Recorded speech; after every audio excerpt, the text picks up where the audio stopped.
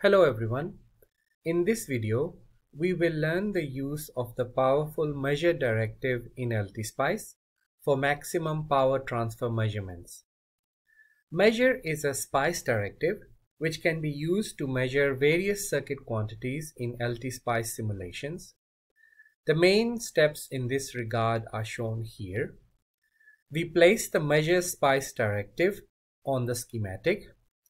We configure it using the measure statement editor. After running the simulation, the results can be seen in the SPICE error log file. Let's see these steps in action for this given circuit of interest. Recall from circuit theory that when the load resistance RL is 0 ohm, the power dissipated in the load is 0 as the voltage across the load is 0. When the load resistance RL has an infinite ohm value, then the power dissipated is also 0 as the current in the load is 0. We can use Thevenin equivalent circuit technique to find the value of the load resistor that will draw maximum power from the source. Setting RL equal to R Thevenin draws the maximum power from the source circuit, and the value of the maximum power transferred to the load is given by this formula shown here. The proof of this result is easily available in elementary circuit theory textbooks. For the given circuit of interest, it can be shown that the Thevenin equivalent circuit is as shown. The derivation of this result is available in another video in this channel. The link is provided at the end of the video. Using the Thevenin equivalent circuit and setting RL equal to R Thevenin, it can be shown that the maximum power transferred in this case is 1.68 watts.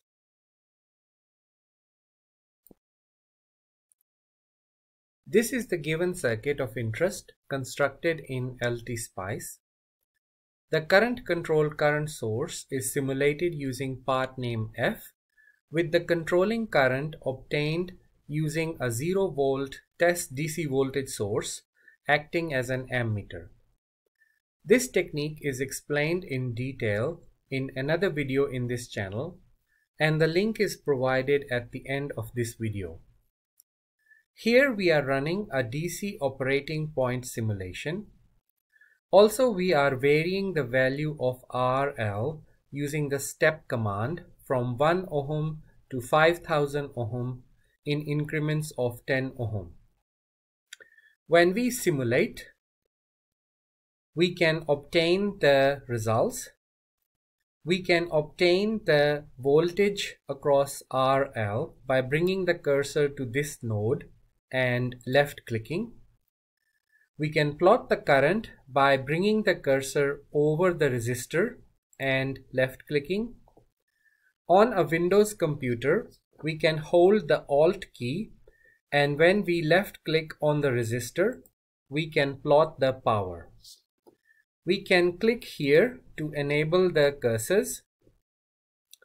We can vary this cursor to see that when the resistance is 1.86, when RL is 1.86 kilo ohm, the maximum power transferred is about 1.68 watts. Rather than using cursors, we can use the measure directive to determine the value of the maximum power transferred directly.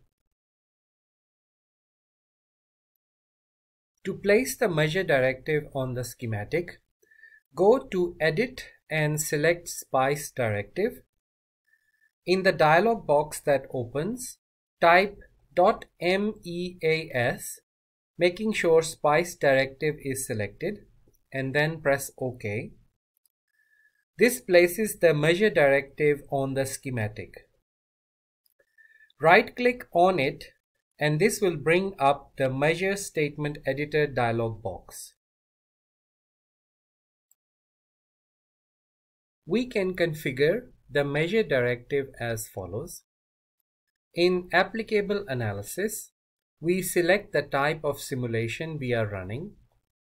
In our case, we select OP, which is DC operating point. In the result name, we specify name of variable for saving the output of the measure directive. In our case, we can use maxp, which is short for maximum power transfer, as the result name. In genre, we select the type of measurement operation to perform. In this case, we will select the max function. In measured quantity, we can specify a node voltage or a current, or in our case, an expression of voltage times current, which gives us the power. For measurements over an interval, the trig and the targ points can be defined along with their associated parameters. We will look at an example of this later in this video. If left blank, these points revert to the start and the end of the simulation data. More details about these options is available on the LTSPICE help page. This is the LTSPICE schematic with the measure directive to find the value of the maximum power transferred. The load resistor is connected between ground and node N002. This node information is visible in the bottom left corner. The current through RL can be specified using the syntax IRL. We have configured the measure directive as shown. The measured quantity is the voltage times the current, which is the power dissipated in the load resistor, and we want to find the maximum value of that. When we run, we can now go to View SPICE Error Log. This is showing that in the range for RL from 1 to 5000 ohm, the maximum power transferred is 1.68 watts. In addition to the maximum power transferred, the measure directive can also be used to find the power for a particular value of the load resistance. To do this, we use the find command and specify the desired value of RL here. This generates the following measure directive, which can be placed on the schematic. In this case, when we run the simulation, the measure directive reports that for RL 50 ohm, the power dissipated is 0.16 watt, which is less than the maximum power transfer as expected. The output of one measure directive can be used as input to another measure directive. This can be used to find the range of load resistances for a given power transfer constraint. Suppose we wish to find the range of RL for which the load power is at least 90% of the maximum power. To do this, we insert a second measure directive which takes max P value stored in the result name max P as input coming from the first directive. For this second measure directive, we define a result name and select the interval option. We define the trig and the targ points as points when power is 90% of its maximum value. In order to trigger the measurement, we select rise and 1 for the trig point. Rise means that the rising trig value equals the right hand side. 1 means that the first time the right hand side is met. We select fall and last for the trig point. Fall means that the falling targ value equals the right hand side. Last means the last time the right-hand side is met. We can leave the TD or time delay option blank here as it is not applicable. However, we must supply these other conditions and these cannot be left empty. Please pause the video now if you wish to study these settings in more detail. This is the LTSPICE schematic with the two measure directives. The first SPICE directive measures the maximum power transferred. The second directive accepts the output of the first directive as input and finds the range of RL. When we run the simulation, we can examine the results by going to View, SPICE Error Log.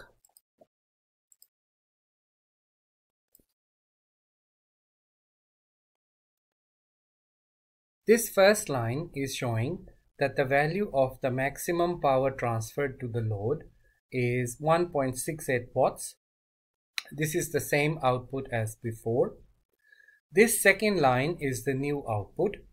This line is showing that when RL varies from about 970 ohm to 3.59 kilo ohm, then the load power is within 90% of its maximum value, and this corresponds to a range of approximately 2600 ohm. Finally, we can also use the measure directive to find the load resistance for maximum power transfer. However, since measure directives are applied in post-processing, the accuracy is limited by the accuracy of the simulation data. To find the value of RL for maximum power transfer, we use the find option. The measured quantity is RL. We use the when option and specify the value of the maximum power transfer. If we use the exact value 1.68, the measure directive fails to return any output due to numerical accuracy limitations.